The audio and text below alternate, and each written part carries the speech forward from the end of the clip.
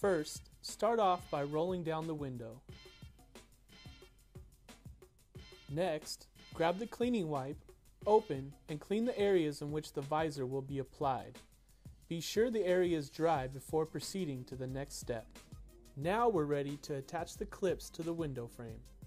First, hold up the visor to the door frame to get an idea of where to install the clip.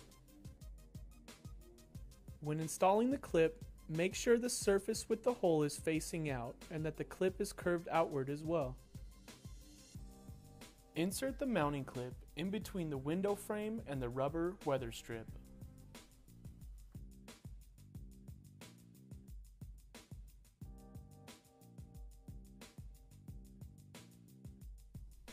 Now, peel back about 2 inches of each side of the adhesive strip.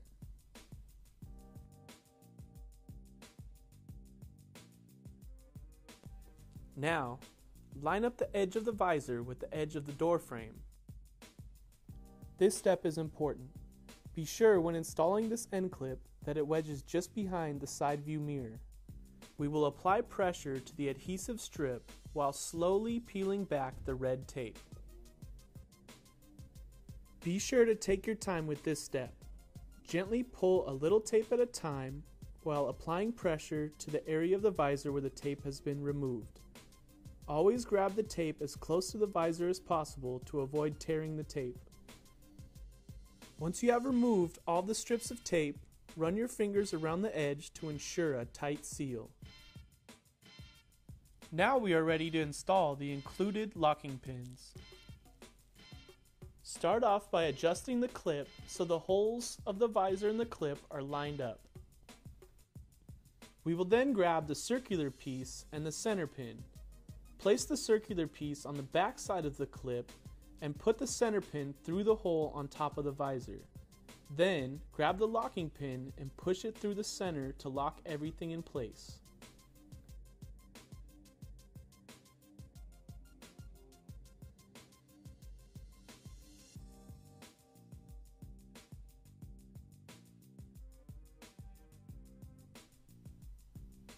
Repeat the same procedures for the rear visor.